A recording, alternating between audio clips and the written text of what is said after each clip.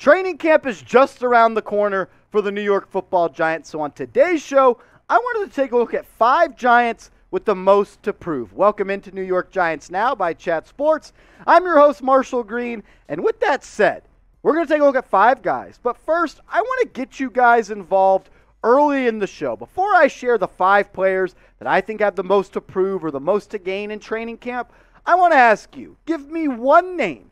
What singular player has the most to prove at training camp coming up in a week? Is it someone that's on offense? Is it someone that's on defense? Is it a head coach? Is it John Mara? Is it the medium Pepsis that were sold at the stadium? Let me know what you think. The most or the player with the most to prove at training camp. The number one guy that came to my mind was Gary Brightwell, the 5th round selection back in the 2021 draft by Dave Gettleman. Didn't play a lot in his rookie year. But now with the Giants having somewhat of a crowded running back room led by Saquon Barkley and Matt Breida being the number 2 running back, Brightwell, Jashaun, Corbin, and Antonio Williams are all fighting for that 3rd running back spot. I do think the Giants will keep 4 running backs, but when you're the 4th running back, some games you're not going to dress out. You're going to be asked to produce in the special teams department. That's what Brightwell did last year. But the 3rd running back will still get touches and still be involved in the offensive game plan. I think it's important to note that Gary Brightwell last year, in his rookie season, played in just 12 offensive snaps. He was not used as a running back. He was used as a special teams guy.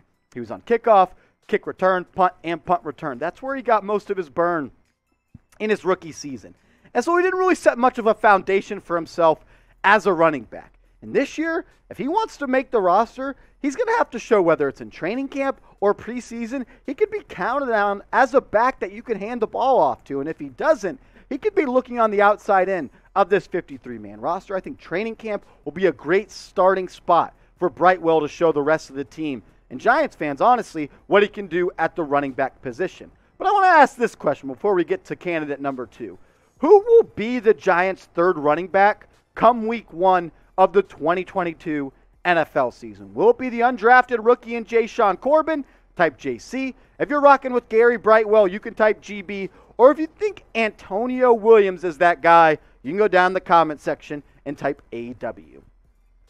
The New York Football Giants are wearing their throwback jerseys this year 2 times. It's going to be exciting. They announced it on Wednesday this week, and we've got them on sale for you guys. You can get a Daniel Jones, a Saquon Barkley, a Kadarius Toney, but this is the one I would get. Xavier McKinney. I like getting the guys that not everyone gets. You got to have 2 guys on your team, right, Petey, that you can wear a jersey of. And Xavier McKinney is that guy. I think he has a breakout year. I think he's going to be contending to be an all-pro player.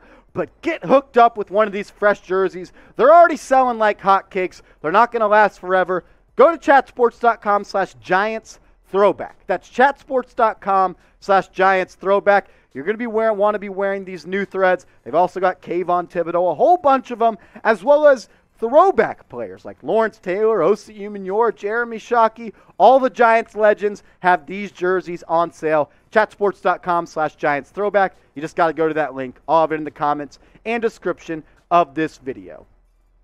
The guy I think that has the second most to prove or earn or gain at training camp is Darius Slayton. And we've talked about Slayton a lot on this show. He's been mentioned in trade rumors. He's been mentioned as a cut candidate. And the thing I think that is most telling about a guy like him and is he's been running with the second team in Giants OTAs and Giants minicamp this offseason, running behind guys like David Sills, Richie James, and CJ Board. And that's a problem. When you're Darius Slayton entering year 4 of your NFL career and you're fighting for a roster spot, that usually doesn't end up that good for you. The Giants are going to keep these 4 receivers for sure that you see pictured in Galladay, Shepard, Toney, and Robinson. I think they keep 2 more. And it's going to come down to Slayton, Board, and Richie James. And I think Board is going to make this team because what he does on special teams. If we could ever get back to that rookie year Darius Slayton, where he came into the league and surprised everybody as a 5th round selection out of Auburn, 48 grabs for 740 yards. In 8 touchdowns as a rookie. He had everyone believing he was going to be the great or the next great New York Giants receiver. But it didn't happen. In 2020, he had a solid season. But in 2021, that's where he just kind of fell apart. He lost the confidence. He started to drop the football a lot more. The last 2 seasons, he has 12 drops. Do I think he makes this roster? I say no. And it's partially due to the unfortunate situation that he played so much and played so well on his rookie deal. He got an up pay in his salary. He went from $900,000 to $2.5 million. And as we know, the Giants have been battling the salary cap all offseason long. So I think they cut him. They save that $2.5 million, and they use it to be more flexible or roll it over into next season. What do you think? Will Slayton make the Giants' 53-man roster?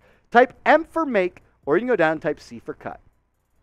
When the Giants start to cut players or sign more players, we will be keeping you guys up to date. Subscribe to New York Giants Now by Chat Sports for videos every single day on the latest Giants news and rumors. We just crossed over 10,000 subscribers. Salute to everybody that's hit that big red button. But we're trying to get to 11,000 by week 1, which is about 50 days away. Is it lofty? Yes, but I know Giants fans answer the bell every single time. So I'm challenging you to get more people to subscribe to Giants Now. Send it to a friend. Send it to a homie. YouTube.com/chatsports.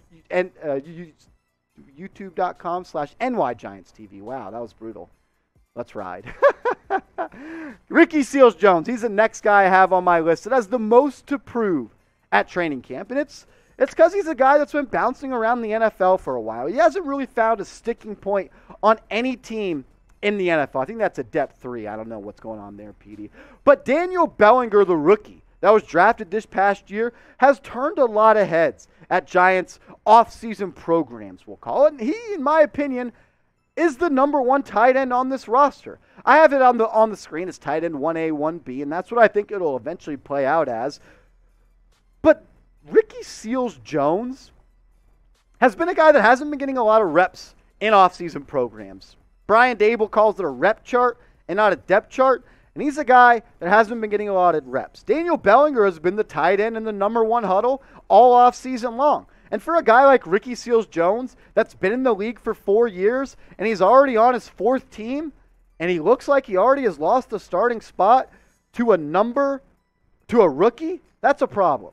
I like Ricky Seals-Jones, 5-star recruit coming out of Sealy, Texas, played at Texas A&M.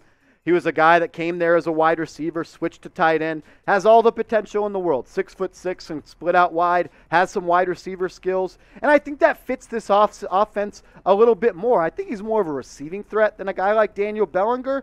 But it comes down to who do the Giants want to rock with. And I think they want to rock with the rookie and Daniel Bellinger, who's made a lot of good plays and has a lot of fans inside this organization. I think Bellinger gets the nod. I think both these guys actually make the team. I think Seals-Jones will be tight end number 2. But I want to ask you this question. Who do you think will be the starting tight end come week 1? Type RS for Ricky Seals-Jones or DB for Daniel Bellinger. Another guy. Let's go with a rookie.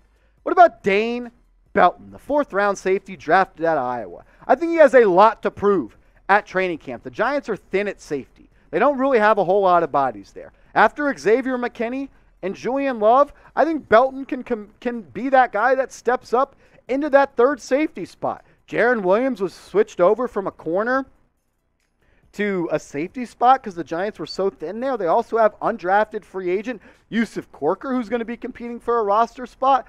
But I really do believe that Dane Belton is very good, and he's going to challenge Julian Love for playing time this upcoming season. He's someone that I think is more of a true strong safety than a guy like Julian Love. I like Julian Love best as a nickel guy, as a slot corner guy. And I'm expecting Wink Martindale, like he said he would do, to maximize his personnel and use more 3 safety sets with Dane Belton at the strong safety, Xavier McKinney at the free safety, and Julian Love at that nickel spot. A lot of 3 safety sets like we used to see in the Giants' heyday when Steve Spagnuolo had us going to the Super Bowl. That's what we did to get there. We started that 3 safety movement. I'm expecting that to be the same this year because the Giants don't really have a strong nickel corner. I want to see a guy like Darnay Holmes take another step this season, or Cordell Flott as a rookie take a step. But Julian Love has proved it. He can man the slot, and I think that's where he'll play predominantly this season, while Dane Belton is going to sneak up and surprise a lot of people and become the starting strong safety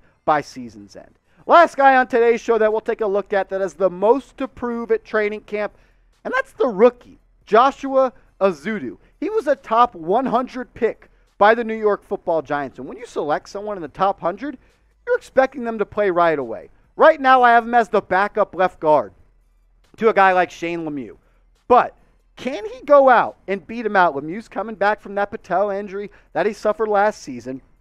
But can the rookie, Joshua Ezeudu, show the new offensive line coach the dirtbag mentality and earn that starting spot? I think best case scenario, Ezeudu becomes that starter. Because the earlier your rookies play, they're going to earn more confidence. They're going to earn playing time and just the trust within that locker room. And when you, like we said, take someone in the top 100, you're expecting them to play right away. And that's what the Giants need. They need Ezeudu to come in, earn his keep in training camp, preseason rolls around, show he's better than Shane Lemieux, and earn that left guard spot so the Giants could have a complete offensive line that they can move forward for. If you could have Evan Neal, Ezeudu, Andrew Thomas, and Mark Lewinsky as your 4 offensive linemen starting for the next 4 or 5 years, that would be a very solid group that you can build around and build on top of. I would love to see Ezeudu start. He's going to have to turn some heads and earn it. I still do predict Shane Lemieux's the guy that will start, but Ezeudu will have a fighting chance to be that guy. But I want to test you right now. Predict it. Who will be the starting left guard for the Giants come week 1? Will it be Shane Lemieux, type 66, type 72 for Max Garcia, or if you're rolling with the Rook, you can go down in the comment section and type 75.